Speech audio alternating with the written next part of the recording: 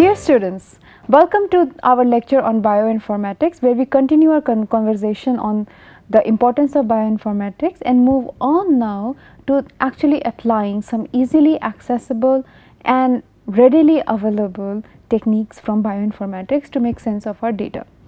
So, one of the most confusing data that we get in applied environmental microbiology is that of sequences, whether we have genetic sequences, protein sequences or cDNA sequences. Now, if you remember, cDNA is complementary DNA, so basically you are getting the sequence for an RNA. So, once you have got the sequence from your sequencer machine or from the sequence provider, the next step is to understand what the sequence is at the very minimum in an alphabetical way. So, at the very least you should, if it is a genetic sequence, you should have some file that you can read and it says A, T, G, C and so on and so forth. Now, if you have used applied biosystem platform, then it might have a particular different extension and you might require certain software to open the file, read it and then align your sequence, annotate it. I remember that for example, many years ago applied biosystem sequencers would give us the output in form of .ab1 and there is a free sequence reader available, Finch TV, and we used to use that Finch TV in order to read the sequences. So, once you have read the sequences, you can Control C, that is you can copy the sequence and then now you can proceed online to do some very easy alignment of your sequences and get some basic idea of what it might be actually, what actually might be your sample. Now, what I am going to show you today in this particular lecture is only relevant when we are dealing with small number of sequences, let us say up to 50 or maybe up to 100, but definitely not 10,000 or 20,000 or 1 lakh, 1 million and so on and so forth. And the reason for that is because these online platforms are not built to entertain such high amount of input. They are built for short, small number of sequences, and when we are talking about higher number of sequences, typically we have metagenomic sequences, whether they are first, second, third or fourth generation sequencing, whether they are from first, second, third or fourth generation sequencing techniques. And in this case we have separate platforms, and I would in this lecture or in the next lecture I will be talking about one such platform which is easily available and it is very accessible for people who have very little experience with programming and very little experience with Linux based software. So, let us start with Sanger sequencing. So, for example, if you get Sanger sequencing done for one of your clones and your chief interest is to find out what is your microbe that from which you made this clone. So, in order to find the microbe that is answering the question who is present in my sample, first of all you need to be able to open up the sequencing file, and then if it is in FASTA form, FASTA, then simple notepad would open it. If it is in FASTQ form, again a notepad can open it, but if it is in other forms you might require specialized software, as I mentioned earlier. Now, there is a chief difference between FASTA file and FASTQ file. FASTA file basically is just your sequences, so A, T, T, G, C, A, so on and so forth would be FASTA file. There is a particular format of FASTA file and I will be showing you very soon what the format is. FASTQ file, for every nucleotide you will have a quality score. So, let us say my sequencer said alright, I am reading A here, but then the sequencer is not very confident about whether A is present in this position or not, in that position in the sequence, in the genetic element or not. So, in that case the quality score would be low, but if sequencing machine is very clear that yes, this is what is present, then the quality score would be high.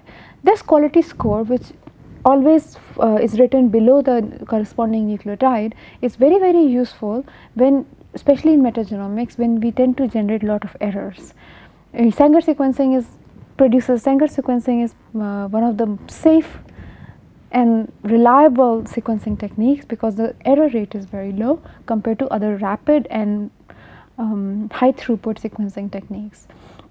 So, once you have opened a file and you know it is whether FASTA or FASTQ, you need to convert FASTQ into FASTA in order to be able to use the online tools, because they do not account for the quality scores. That's for you to do some basic bioinformatics and eliminate the base pairs that you're not very sure about.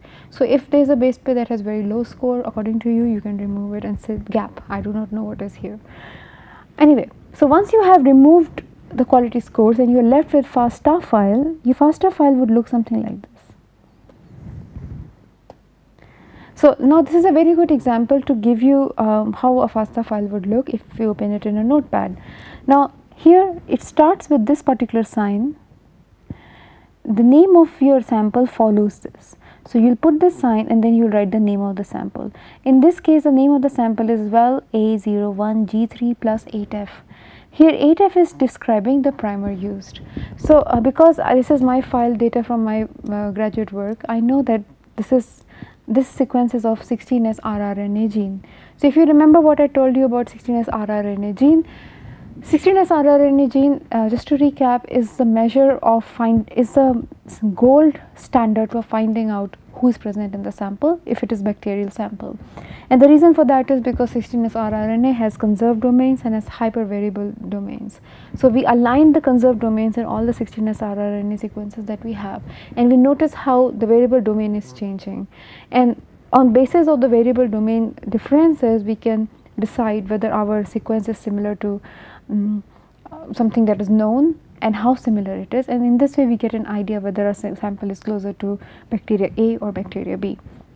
16S rRNA was the first that was proposed by Dr. Sanger, and it is very successfully used, and even now it continues to be a gold standard despite some limitations which I have already taught in other lectures. So if you are not clear about what 16S rRNA gene is, I highly recommend you go back to previous lectures, skim through them and find out what this gene is, why it is so important, and also with the general assumption that each bacterial cell will have a constant number of 16S rRNA gene, be it 1, be it 2, and we know some microbes that have very high amount of 16S rRNA genes, by the way. But let's say if you assume 1.4 or 4.1 16S rRNA genes per microbial cell, then knowing the count of 16S rRNA gene via qPCR, which is quantitative polymerase chain reaction, it will be easier for us to find out how many microbial cells are present. So if we do quantification of 16S rRNA gene, it tells me how many bacteria are present. And obviously the next question is, what if there is a bacteria that does not have 16S rRNA gene? There is no such bacteria that does not have 16S rRNA gene. It is universal. That's why it is used for quantifying bacterial populations. Alrighty, so this is how your FASTA file would look like. There will be this sign followed by the name of the sample, and 8F here, by the way, 8F here is the name of the primer. 8 forward, it starts from the position 8 in 16S rRNA gene. And I do remember that this particular sequencing, I supplied to my sequencing agency 8F primer to use that as the starting point of sequencing. That's why they have labeled it 8F. F stands for forward, and there is a corresponding reverse primer too, but I wanted it to be by forward. Now what follows this is a sequence of alphabets A, T, G, C, and this is actually the sequence of your genetic material. So once you have opened this file, we can Control C this,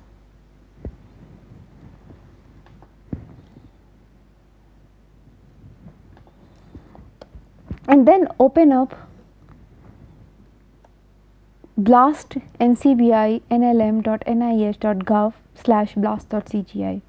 An easy way to approach this would be just look up online NCBI blast, and here you go. So now you can choose what kind of blast you want to do, but if you click the first the main title, this is where you will end up. So this is where we are. Now let's look at the different options we have here. Here we have web blast, which all this is web blast, so all this would be done online, but it would be a nice idea first to find out what blast is. So let's find out what BLAST is. BLAST stands for Basic Local Alignment Search Tool. So it's a very basic local alignment as in it does it locally, and it's a search tool because it searches what aligns the best. It finds the regions of local similarities between sequences. So overall similarity is not necessary, but it will look for local similarities. Okay, here it is similar to this microbe, Here it is similar to this microbe. Almost everywhere it is similar to that microbe, and that information it will report back to us. The program compares nucleotide or protein sequences. Now note here, BLAST can do both nucleotide comparison and protein comparison to sequence databases. And who does it compare it to? With sequence databases. So there are two things happening here. One, we have the sequences that we have generated from our environmental sample, and second, we have databases that already have annotated sequences. Annotated means the ones we know where they came from, which microbe they are belonging to, and we have all the information, maybe we have fully sequenced them also.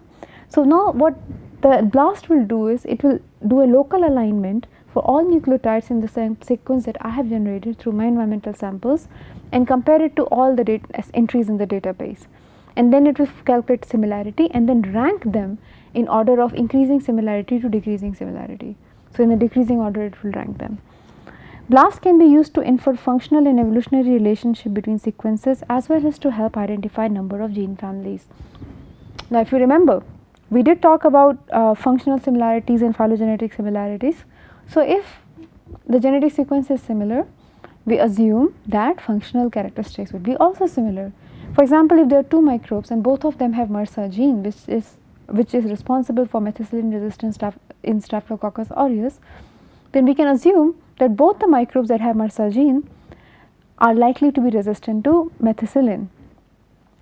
Now there is a word likely because lot happens on the regulation level, but likely similar resistant to methicillin exposure. So and if we do a BLAST, if we sequence MRSA genes, and we do not know if we are sequencing MRSA genes, or we just sequence it and then we BLAST it, we align it, and we do local alignment, and we find out that the genes that we have separated, isolated from the two bacteria are very, very similar to MRSA. In fact, they are so similar we can say comfortably, oh, this is MRSA. Then we can assume, we can infer with quite some probability, quite some backing, that the gene that we have isolated confers methicillin resistance to the microbe. So in this way it gives us information related to function of the gene, function of the microbe.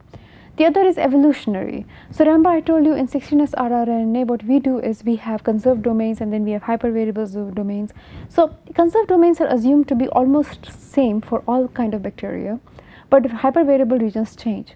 So depending on how far the hypervariable regions are from each other, which means how dissimilar they are, we get an idea of how different they are from evolutionary perspective, how distant they are. What it implies is that their common ancestor was way long back, because the ones that are close cousins will have more genetic similarity than the ones that are genetically that are evolutionary very far away. So it gives us information on both functional and evolutionary perspective. Now let us look at what options we have here in BLAST. So we have web BLAST, online BLAST, we have nucleotide BLAST, BLAST X, T BLAST 10, and protein BLAST, and it's pretty self-evident actually. Nucleotide BLAST is when I take a nucleotide sequence. This is, by the way, nucleotide sequence, and you can look at it very carefully.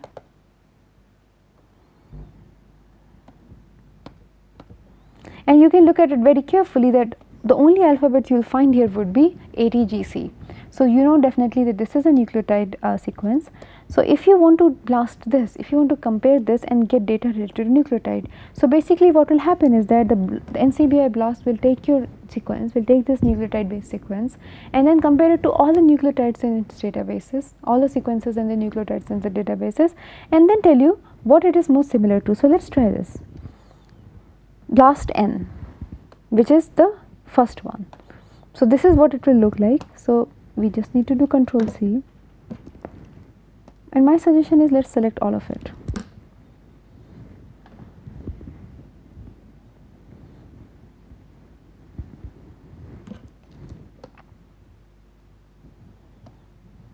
Okay. So now that we have input our data, and look, I have still kept the name of the file here, and the name of the file has automatically been input here. I am interested in nucleotide collection, others, NR. I am not interested in mouse genomes and its transcript. I am not interested in human genome. I am not interested in anything, but let us write uncultured environmental samples. And I can choose that I want to limit, okay, let us remove this because something fun we will see here. I want to limit my sequences from one type of material. I only want matches from hydrocarbon. contaminated soils, and then I can choose highly dissimilar, more dissimilar, or somewhat dissimilar, somewhat similar sequences, and then I can just press blast here. There are more algorithmic parameters that I can change. Now this is the page you will get. So what will happen is that you will be aligned a job title, and then you will be given request ID, and then it will let you know in how much time has elapsed since you made the request and how much more time you need to know for the next trial. So it will continue doing this. Meanwhile, let's move on to other. This is BLAST X.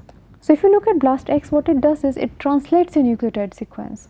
So what right now we had ATGC, but what BLAST X will do for us, if we post the same thing here, so we have pasted the same thing here, same sequence exactly, same name, and now if I try to do BLAST X for it, not BLAST N, what it will do is it will take my nucleotide sequence, look at all the reading frames, the 6 reading frames possible, convert it into 6 different proteins, and then align the proteins, and then the one that matches the best, it will say, alright, this might be this. Alrighty, so now let's look at what we are interested in, and let's blast it. So now we have 2 blast requests going on. One is this one and one is this one. It might take time, around 2, 3, 4, 5 minutes depending on the traffic. So if it is very active in the part of the globe, if this is the time when people are actively blasting their sequences, it's likely to take longer time. Let's look at what other options we have. We have T-BLASTN. So what T-BLASTN will do, if you have a protein sequence, so protein sequence will not look like ATGC. Alphabets are again used to write amino acids name like M, R, T, P, but they are not limited to ATGC, they are much more variable obviously. So when you have a protein sequence, you want to do T-BLASTN. And here's the thing, you want to do T-BLASTN when you have a protein sequence and you want to compare it to the nucleotides, not to other proteins. If you want to compare your protein sequences to other proteins, then you do protein blast, or here you will read it as BLAST B. Alrighty, so we have some data here. Okay, this was BLAST N when where we compared our nucleotide to other nucleotides. So you can do it here. This is BLAST N suite, and this is our ID number. This is our query ID. This is the description name. This is the nucleic acid. Our query was 886 base pair long. The database we wanted to use was NR, which is nucleotide collection, and we did BLAST N. So let's take a look at it. So look here, color key for alignment score. Whenever the alignment is really good, the score is really good, the color would be red, and then pink, and then green, and blue, and then black. So notice here everything is mostly red, there are some gaps. So basically it is saying there are some gaps in the sequences, and remember NCBI BLAST, one of the key features is that it allows for gaps. If it would not allow for, let's say, this initial small gap, then all of these would have suffered, all of these would have been green, blue or black, and the simple reason for is that when I am not allowing a gap, then I am introducing a frame shift mutation. Alrighty, let's see what it is similar to. So if you scroll down, you will see what it is similar to. So we notice that there are a lot of uncultured bacteria, that's what it is similar to. So this uncultured bacterium partial 16S rRNA gene, so we are right here because I know that this sequence is from 16S rRNA, uncultured gamma proteobacterium, so on and so forth. What often interests people is find out the first cultured that shows up in the sequencing list.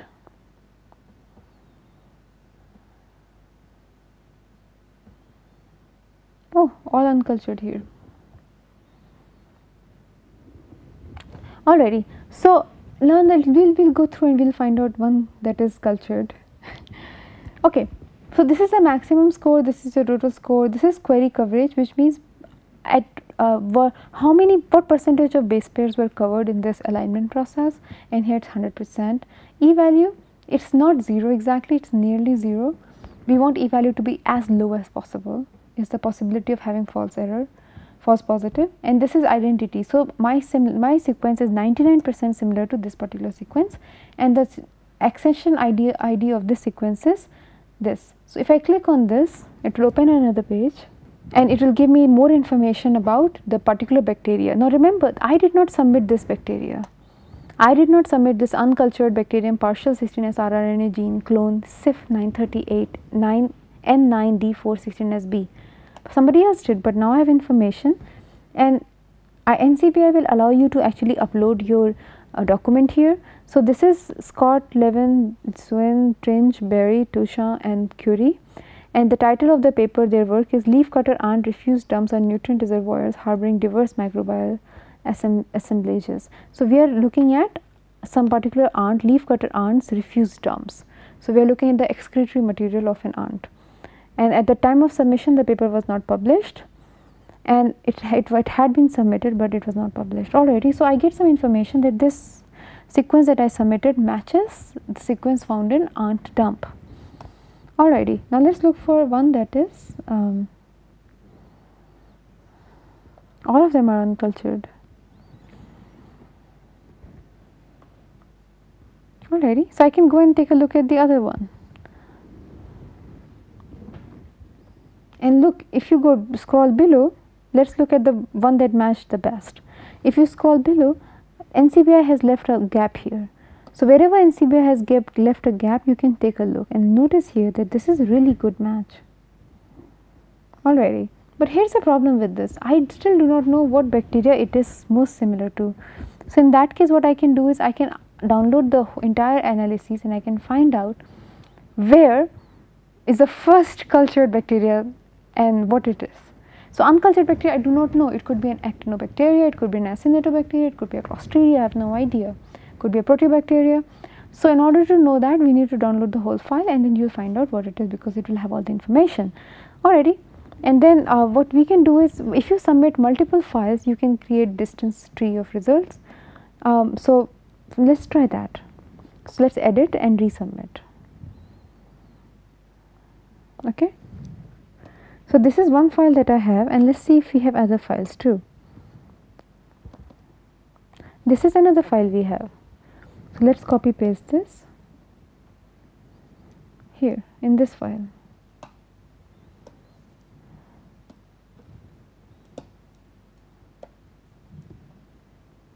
There, now we have two samples. So, now we can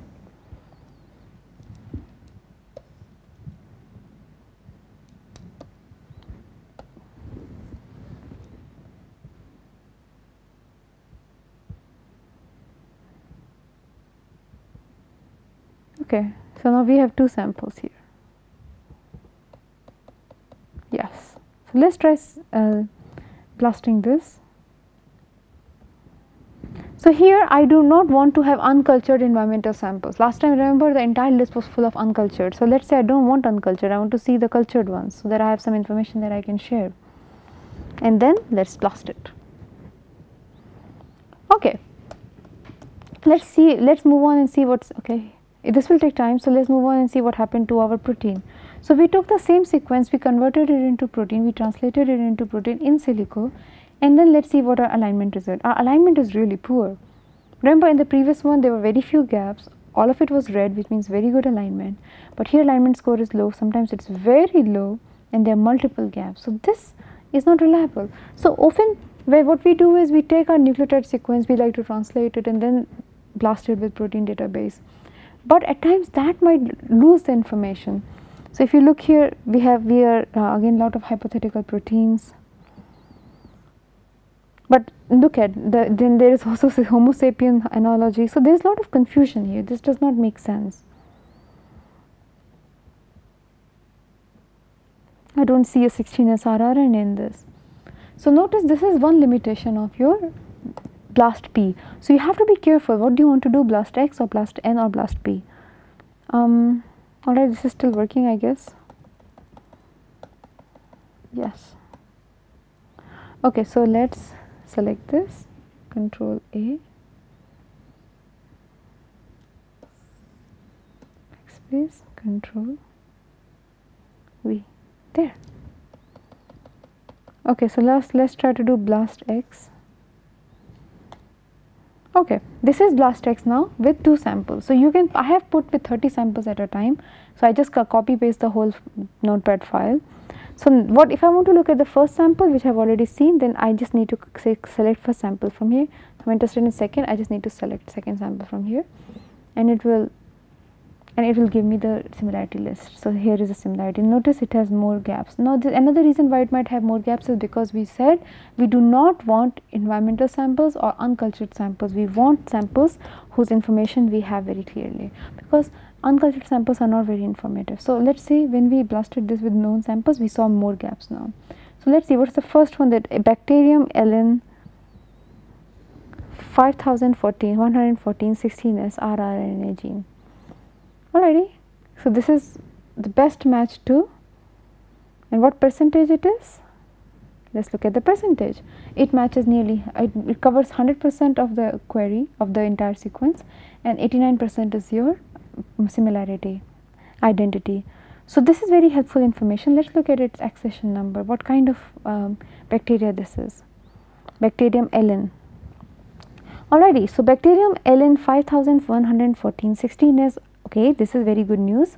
It matches 16S ribosomal rRNA gene, because that's what I actually amplified. It is a bacteria among which it is proteobacteria, it is a gamma proteobacteria. These are the authors, this is the title, and they have published the paper already. So I can actually go to the paper and read what the research was all about. Wonderful. Okay, so now let's go to the second one. So in order to go to second one, I just need to choose the second one here and hold our breath. Alrighty. So this one has 882 base pairs. I think the other one had 886 something, and lot of gaps. So let's see what is the first cultured bacteria that matches it. Wow, bacterium ln 5290 16S rRNA gene partial sequence. Wow, same study, similar study.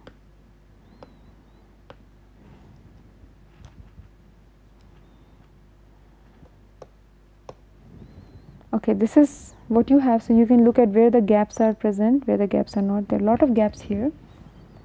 And then other thing we can do is the similarity is 89% comparable, but the coverage is 96%. So 4% of the sequence was not even covered, and we can take a look at the bacterium ln that matches perfectly with it. Okay, same paper, and this is not a gamma proteobacteria, this is a Gematimonadites, perfect. So this is how you use blast X, and this is also how you use blast N. Now let's look at, this is blast X by the way.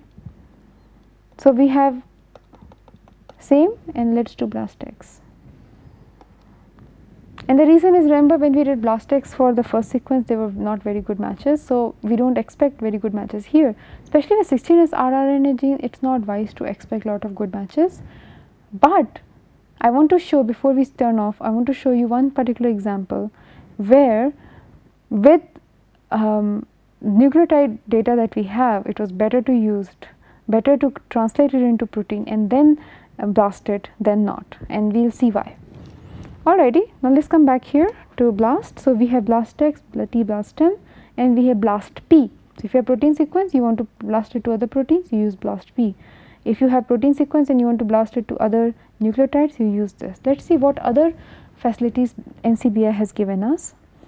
This is beautiful. NCBI has given us standalone and API blast, which basically means you do not have to rely on internet. You can download their database, you can download their commands, and then do it in-house in your computer. So you do not need a connection to internet, and you do not have to share the information. This is really nice. What else you can do if you are interested in programming, you can actually contribute to making blast, and you can also use blast in Google Cloud. Alrighty, so now let's look at some specialized searches of blast. There is a particular option called Smart Blast that will allow you to find proteins very similar to your query. There is a primer blast. This is very important, I have used this before. What it does is, if I give it my amplicon sequences, it will help me design the primer. Now primer design is not very easy, we just do not take the ends of an amplicon and then say the complementary of this would be a primer design. In fact, they have to be the right, the GC content has to be the right, and we have to avoid that, avoid any possibility that they will stick with each other. So they will make dimers, or they will collapse into themselves and then disrupt all the PCR and downstream products you were interested in. So primer blast will help you with all that. Then we have global align, which will compare two sequences across their entire span. So not just part of 16S rRNA with part of 16S rRNA, but the entire span. Then we have CD search, which will actually find conserved domains in your searches. This is very, very important, because once you know conserved domains, once you are not worried about specificity, then you can design your own primers and you can design your own sensors. Next, in geotechnology, we have geo, which finds matches to gene expression profiles. And then IG blast, it searches immunoglobulin and T cell receptor sequences. We have VEX screen that looks for vector contamination. We have C dot, which finds sequences with similar conserved domain architecture. We have MolBlast, which establishes taxonomy for uncultured or environmental sequences, which is very important for us environmental engineers. Then it has bioassay, which searches protein or nucleotide targets in PubChem bioassay. This is copyright bioassay. Then we have multiple alignment. What it can do is it can align sequences using domain and protein constraints. And then we have targeted loci. I am only interested in a particular kind of analysis. For example, if I have a 16S rRNA gene sequence, I know it is 16S rRNA, nothing else, I can ask NCBI, okay, only do 16S rRNA blasting, save my time. Okay, here we are, and this is your blast X, and look, the similarity index is very low, and the hypothetical protein is Lactobacillus jensenii. Percentage similarity 61%, which is very low. So we don't want to be very sure of this. Blast X does not seem to be working for this. What you can also do is, we can go and use tools such as XParsy that will allow you